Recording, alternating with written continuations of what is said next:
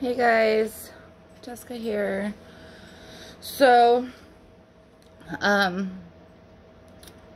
not this last Saturday, but the Saturday before, my daughter went to her boyfriend's grandparents' house and had dinner and spent the day. They kind of celebrated their anniversary of being together for 2 years. And so me and her dad agreed, you know, because they're elderly, so they've been taking extra precautions. Unfortunately, her boyfriend's grandmother works for public health here and tested positive for COVID. And we didn't know, she didn't know, nobody knew. It's nobody's fault.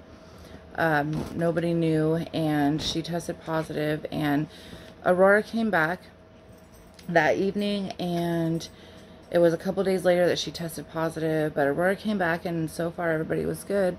So Saturday of this week, I started experiencing just, you know, kind of a lethargic, I don't want to get out of bed, you know. And I figured, like, you know, I just kind of had a hard week and a hard weekend, and I was really just emotionally drained. So I thought, that's what's going on. I didn't want to go anywhere or do anything. And that started Saturday. I just kind of woke up Saturday morning in a funky mood, and I was fine, just tired. And by Sunday, I had started getting this headache that wouldn't go away. So Monday of this week, late in the evening, I started losing my sense of taste. And it's still not completely gone. I can still taste some things. It's just not as vivid. Would that be the word I used there? Vivid. It's just kind of lacking. And yesterday, I felt really crappy, and I went and I got tested. And well, I got tested Sunday, and they said, oh, it's inconclusive. By Monday, it was inconclusive, which didn't make any sense because, you know, it only took a day, and usually it takes 3 days or so to get your test back. No, Tuesday morning they said it was inconclusive, so it was 2 days. But so yesterday afternoon, I went down and I tested again, and when I got there, I had a fever of 101. So they kind of went over my symptoms, and I do have the beginning of a loss of taste and the headache. It's hard to breathe. I don't know if you've noticed throughout this video that I'm losing my breath talking. I can't raise my voice at all because I'm out of breath. And so so I went and I did this thing, and I tested, and they gave me this. I don't want to show my address. I'm just going to show the little top here.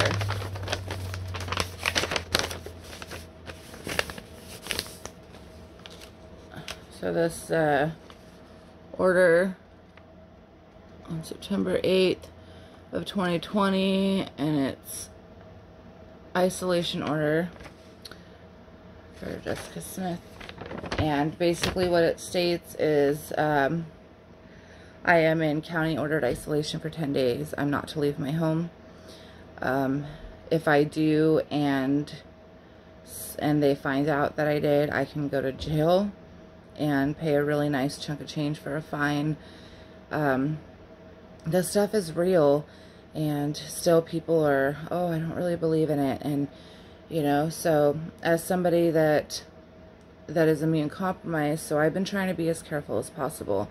And, you know, I won't lie, like, I've hung out with friends, because we've had one group of friends that have hung out during quarantine, and there's only, you know, like a handful of us. So, you know, we haven't been partying or really doing anything, but that's the situation. And I think I might be positive for COVID. I'll find out in 3 to 5 days the results of this test, and honestly, it really sucks. I'm very terrified. I'm scared that because of my immune compromise that I won't survive COVID. So the last 2 days, this morning I woke up still just out of breath and fever of 99.8, and so just like the fever keeps coming back. I'm very winded.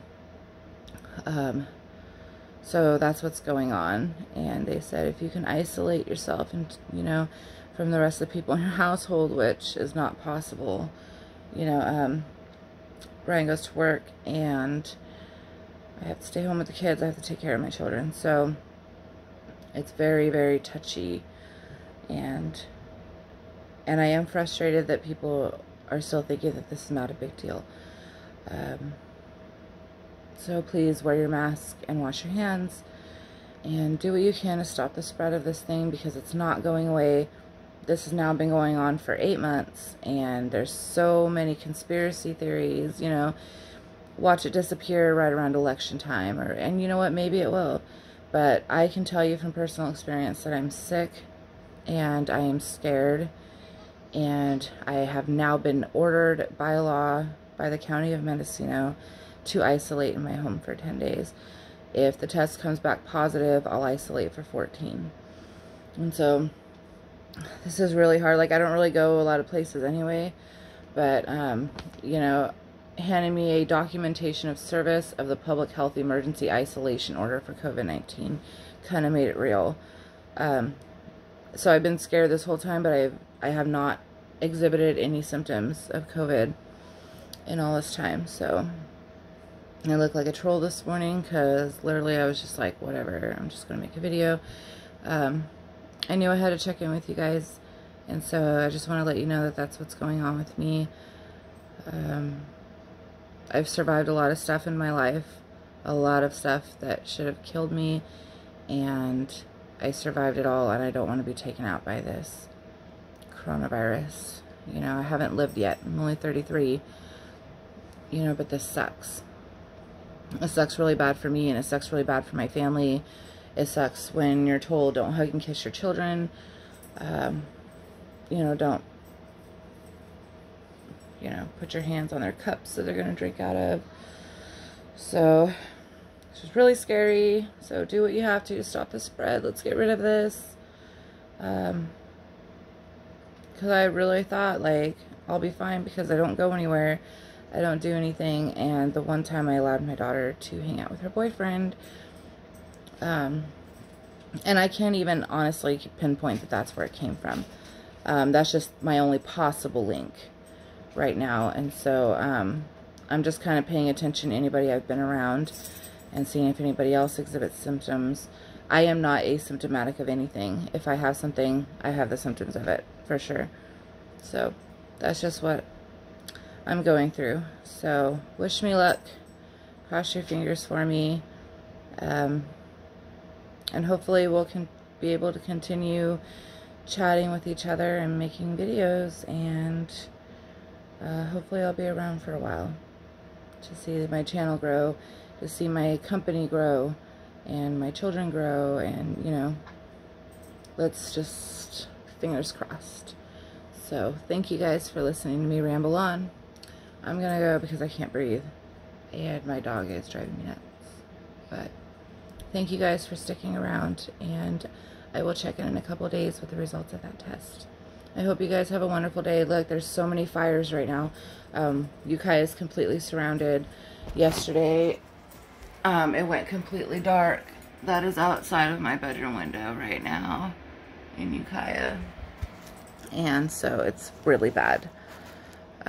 It was pitch black yesterday, headlights on. When I went to go get my test done, we had to turn our headlights on. It was like 11 p.m. at 2:30 in the afternoon. So stay safe. Oregon's on fire. Most of California is on fire. Stay safe. Stay in the house. Don't do a lot of activity. And just cross your fingers and hope for a better day. Because we need it. We need better times ahead. So thank you guys, and I will chat with you in a few days. Bye.